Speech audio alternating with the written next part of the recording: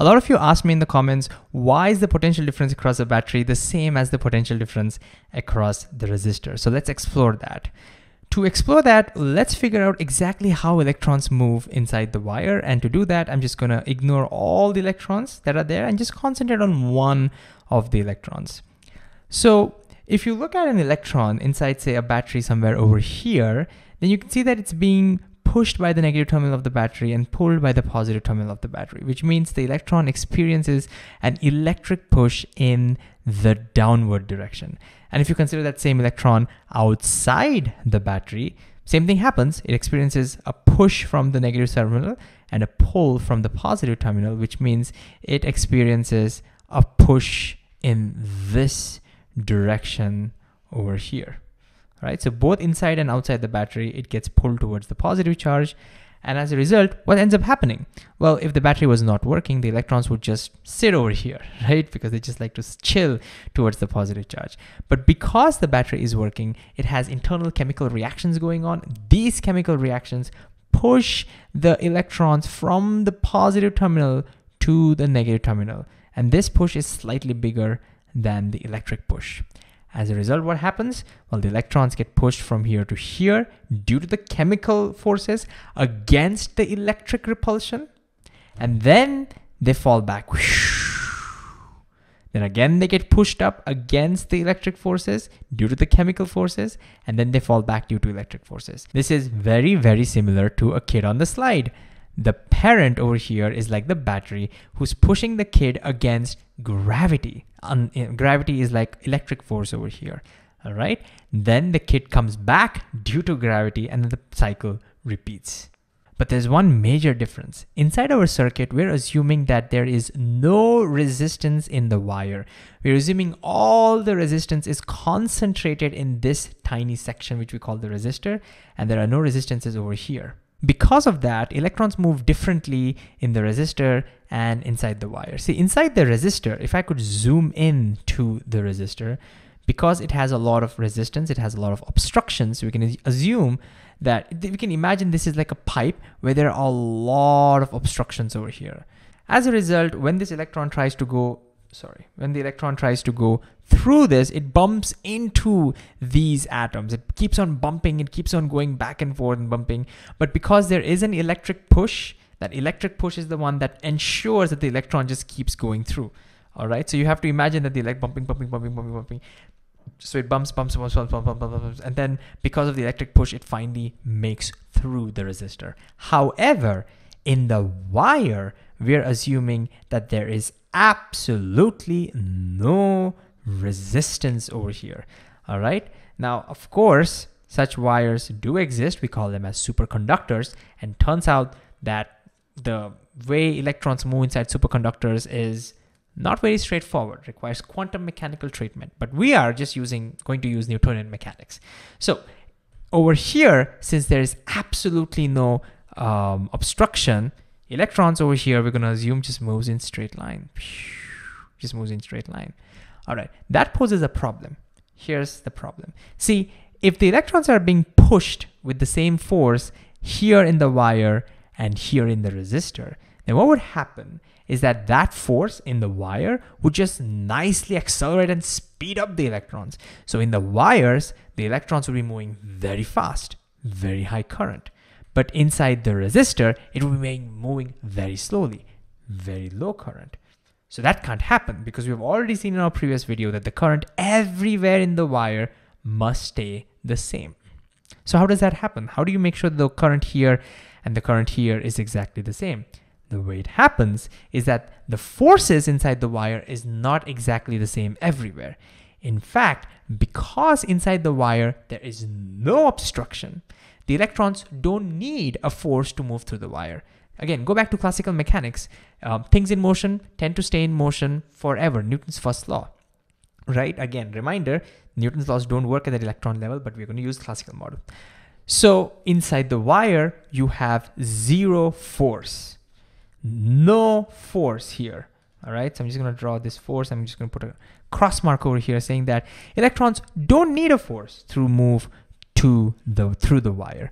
But inside the resistor, there will be a very strong force because electrons do need a force to move inside the wire. I think this is the most important part actually to identify, which means if I look inside the wire, the forces are not everywhere, so I have to delete the forces. The only force that will exist is in the resistor.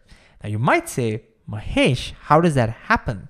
I mean, it's hard for me to imagine because you might say, well, when the electron is here, doesn't it get pushed by the negative terminal over here? How does it ensure that there are no forces in the wire? That's a beautiful question. And we'll not tackle that question in this video, because to answer that question, we need to look at what happens to the circuit the moment you close the switch. There is a temporary stage in which things look different, and it takes some time for the temporary stage to die out. And it's during that temporary stage all these things are happening. The electric forces automatically balance, and the forces in the wire disappears, and the forces in the resistor same. All of that is happening. And if you're interested, we'll deep dive into that in a separate video. So let me know in the comments if you want to learn about that.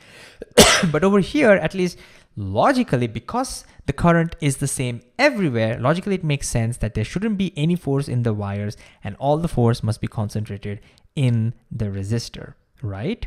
And you can immediately see this is sort of kind of the main reason why the potential difference across the battery is the same as the potential difference across the resistor, because all the forces of the battery is only concentrated in the resistor. But now let's answer that question more rigorously. To go from forces to potential difference, we need to ask ourselves, what exactly is potential difference? What exactly is potential energy? And for that, I always love to go back to something I can visualize, which is gravity. So let's just think about what gravity is doing when the kid goes from point A to point B. Notice that gravity is pushing down and the kid is going upwards. Whenever you are pushing in one direction and the object is moving in the opposite direction, you gain energy. For example, if somebody throws a ball at you and you try to stop that ball, you're pushing the ball this way, but your hand is going in the opposite direction. You sap the energy from the ball, right? The kinetic energy of the ball decreases, the ball slows down, and that energy comes to your hand. You don't feel energetic, but because it converts into heat, and maybe some muscular tears might happen if the ball comes around. But at the end of the day, you are sapping energy from that object, right? Same thing is happening over here. As the kid goes from point A to point B, because it's going against gravity, gravity is sapping energy from the kid. But where is the kid getting that energy from? Like, to sap the energy, the kid must have had energy to begin with. Oh, the energy, the parent is transferring, okay? The parent is transferring because parent is pushing the kid. So you can imagine that as the kid goes up, the parent transfers the energy into the kid, and the kid transfers that energy, and the gravity saps that energy from the kid and stores it as potential energy. That's how potential energy increases when you go from here to here. When you go against gravity, potential energy increases. And then what happens when you let go and then the kid comes back? Well, now gravity is pushing the kid and giving back that energy. All right, now gravity is doing the positive work over here. And so that's when the potential energy decreases. All right, now what's important is that when you go up from A to B, the work done by gravity is exactly the same as when you go from B to A. It's just that when you go from A to B, gravity and the force is in the gravity and the direction of motion is in the opposite direction. But when you go from B to A, they're in the same direction. So the work done, F times D, stays exactly the same. In one case, it's taking energy by doing what we call negative work. And in the second case, it's giving energy in what we call doing positive work. Since the work done is exactly the same by the gravity, in one case negative, in the other case positive, whatever is the potential energy gained when you go against gravity, same must be the potential energy lost when you go in the direction of gravity. Does that make sense? The same thing would happen over here. Let's just do sense check. Let's just see if we understood that. This is the important part. As the electron goes from here to here, the same thing happens. Notice it's going against the electric force. And so the electric force saps energy from that electron. And where did that energy come from? Hey, That energy came from the chemical. So the chemicals are storing energy. So the chemical force is giving energy into the electron, and this electric force is sapping that energy into the from the electron, and it's transferring it as potential energy. All right, storing it as a potential energy. So the potential energy increases. Okay. Let's say the electron did not make it all the way till here. We let go of that electron. Somehow the battery got switched off. They would come back. And when it comes back, I hope you agree now that all that potential energy would be lost in some form of energy, maybe heat or maybe kinetic energy, but all of that energy which was gained would be lost. And so I could say that at this point, the electrons have high potential energy, and at this point, the electrons have low potential energy. All right, so I'm going to call PE for potential energy. Okay, now here is the important thing. Let's go back to gravity. Here is the important thing. All right. It doesn't matter in what path the boy moves from point B to point A. Doesn't matter what path it takes, whether it goes straight down or it takes some other curvy path. If you do the math, you will find that the work done by gravity stays exactly the same. Whatever work that the gravity does when it goes from here to here, it is exactly the same work when gravity, when the kid goes from here to here, which means that it doesn't matter how you go from here to here, the potential energy lost would be exactly the same. Exactly. So what it all means is that when the kid went from A to B, if the potential energy increased by, say, 7 joules, as an example, the kid gained 7 joules of potential energy. When it goes back, whatever path it takes, all right, whatever path it takes, it will lose all of that 7 joules of potential energy. Does that make sense? Okay. And the second important thing is that you gain potential energy when you go against gravity.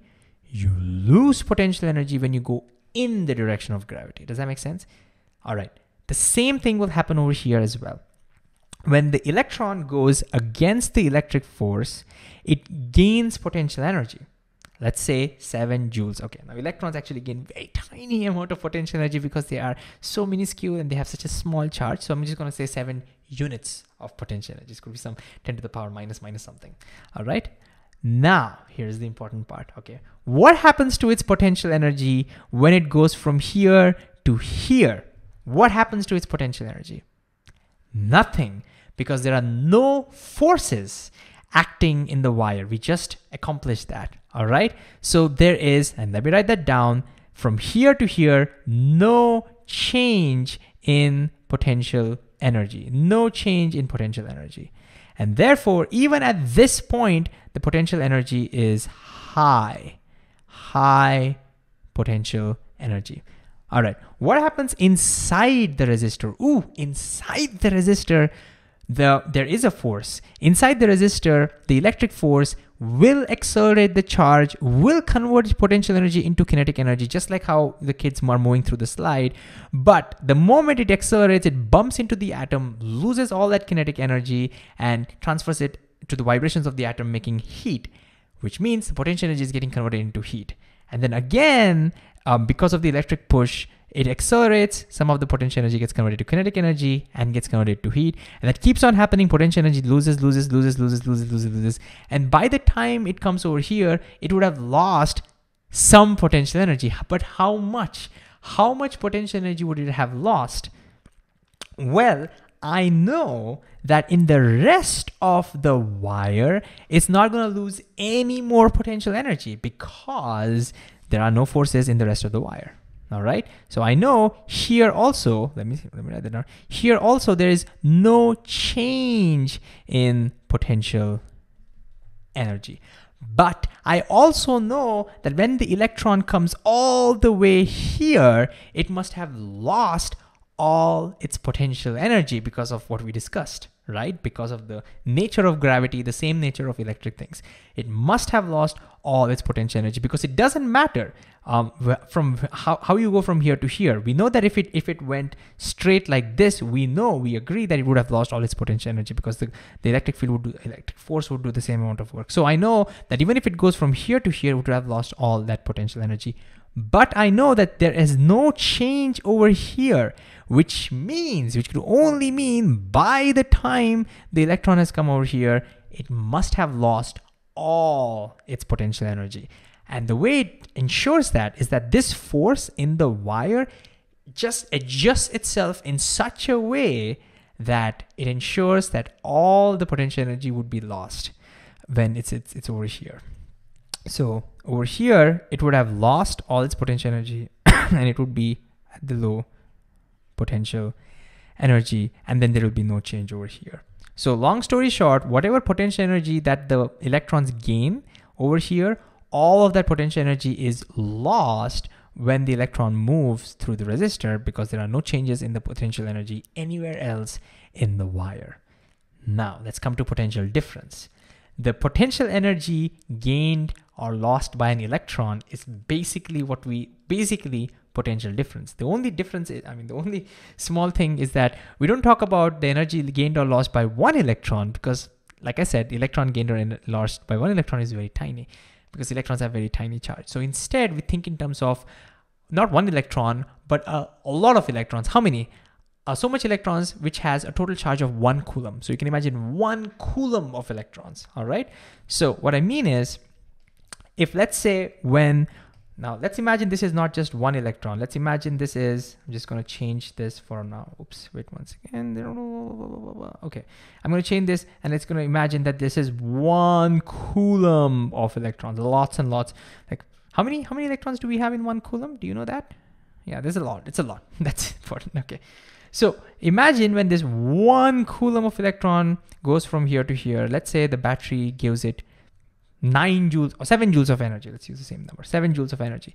Then we will say the potential difference over here is 7 volt. 7 volt basically means 7 joules of energy transferred per coulomb. How much energy transferred per coulomb is what we call potential difference. All right. Now, as it goes from here to here, there is no change in the potential energy.